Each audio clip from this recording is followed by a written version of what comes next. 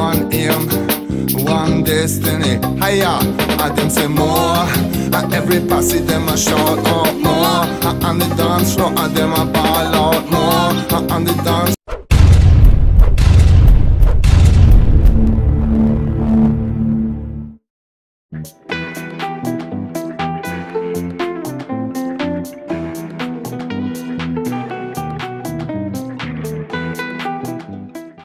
Well, here I am in Manizales, waiting in the apartment for the passport. Shows up in 10 days. Guess I'm going to leave in the morning and go back to the border. And hope I don't get caught. In the last video I explained the choices: pay a heavy fine in Bogota, or take my luck and get tossed to the border and can't re-enter Colombia for 5 years. Or so I'm told. I have no idea. So I need to go back to the border. Why? To get an exit stamp from Ecuador and an entry stamp in Colombia, and then I'm legal in both countries.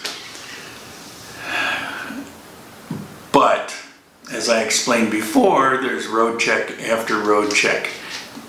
And while now I have a passport that's really not saying I belong in Colombia. It's kind of saying the opposite. So, stress levels rising again. So I go through the buses and I get to Cali and Popayan and Pasto, and I arrive in Ipiales after,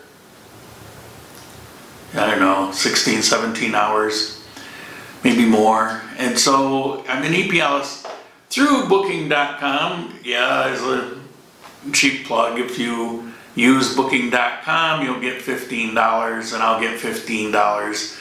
And I think there's only 9 more eligible for that.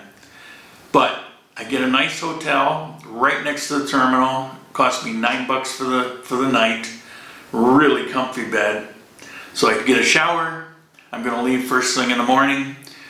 I get up, and at 5:30 I'm going out the door because it's 6 o'clock. It's dawn, and I want to be at the border.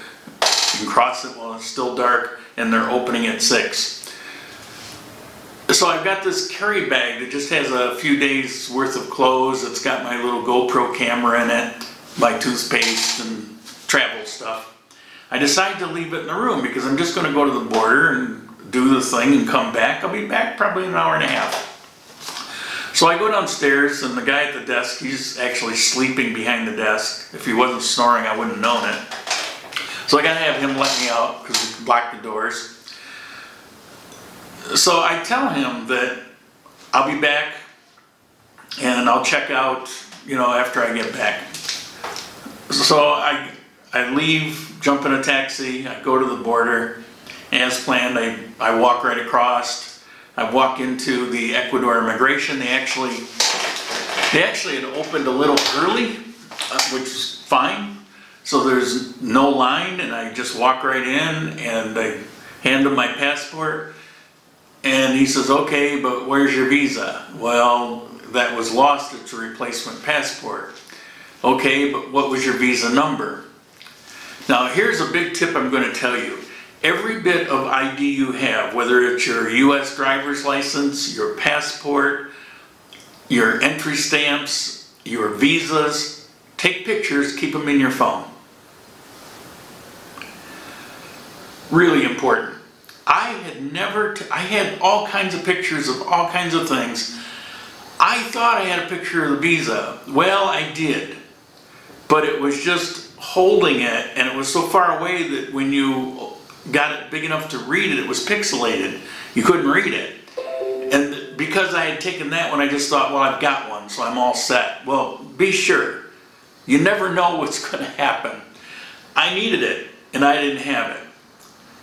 So it's a Sunday. They said, well, they show me on the computer. They send me back to a supervisor, and he's trying to bypass the computer, but he shows me, without that visa number, he can't go any farther on the computer. Therefore, he can't allow me to leave. I am not permitted now to leave Ecuador. Well, what do I do? So he tells me, you go to the immigration office right there in Tulcan tomorrow when they open. So I contact booking.com and tell them to please make sure, they carry a lot of weight with these hotels, please make sure my bag is protected and like that, because you never know what's going to happen to the thing. I've got the room, I've got the key. I didn't know what was going to happen. So I trusted them to take care of it, fingers crossed. I then go into Toolcon, I get a hotel room there. Of course, I booked it on the way, $11 for the night, right next to the immigration office.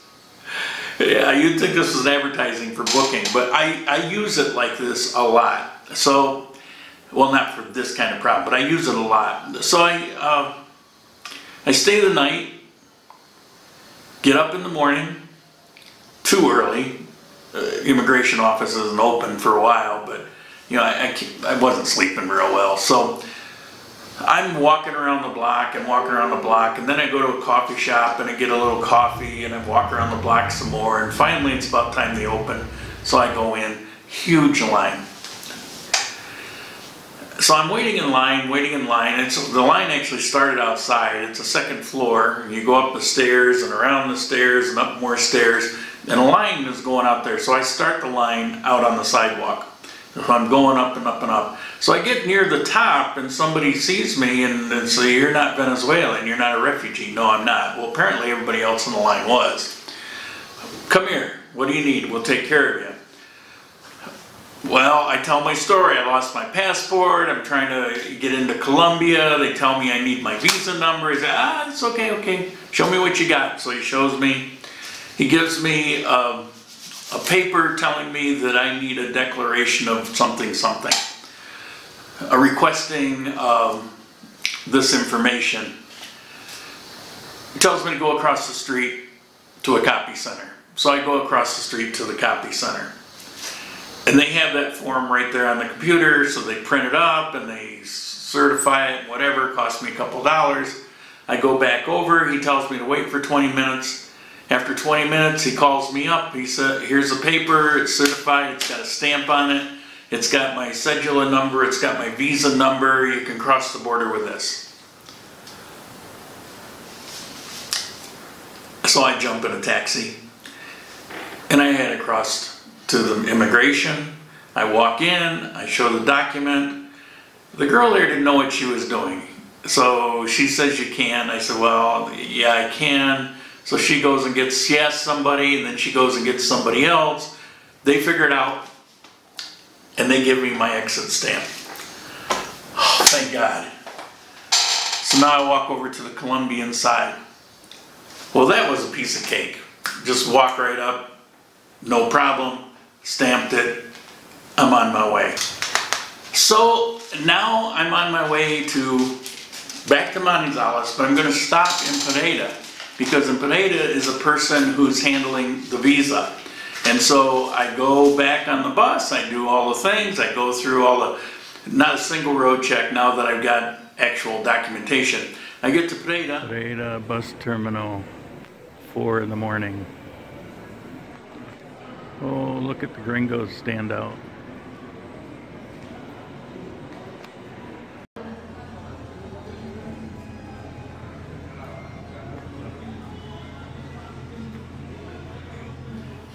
And I go to the office, and I'll have a video on this, and apply for the visa and pay her the money. She takes my passport, sends it to Bogota, so I'm not going to see that for 2 weeks. Which was also turned out to be, I think, 10 days. But I finally got it back, and I have my visa, and then today I went down and got my cedula taken care of. So here I am, no longer an illegal alien. I do not recommend you walk that tight wire. It sucked. I went through 5 weeks of terror. It is not fun. And I couldn't do anything. I was afraid to even leave the apartment except for the immediate neighborhood, because you never know. You never know. And the repercussions are serious. You know, in the US you can be an illegal and I guess apparently nobody cares. And if you say anything about it, then you're some kind of hater and a racist. other countries are really tough about this kind of thing. It's draconian. Well, actually it's logical, and it makes perfect sense, and I don't blame them. It was me, but it was a tough situation, and it's over, and I'm home free, and I'm legal, and I'm now a legal resident of the United States and Ecuador and Colombia. I'll see you soon.